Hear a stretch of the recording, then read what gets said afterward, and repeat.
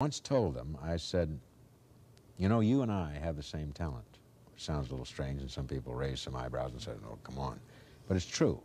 This is what I believe to be true. This is the greatest movie camera in the world. Better than any Nikon, Zeiss, Kodak, what have you. This is the greatest sound equipment in the world. All of us are listening basically when we're in the room, in the streets, what have you, in the meadows, to the same sounds. And we're taking the same pictures as we pan around. The thing being, you're the editor, and it's how often you go to your darkroom to develop what you've seen and heard. It's also a state of mind, isn't it, Sure. Jonathan? It's the way in which you look at things. You can look at them and off to the side, so to speak, and they become very funny. We're looking at them head on.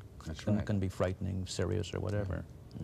So that your humor is a kind of indirection. It's always a little a mirror that reflects an askew image, I suppose.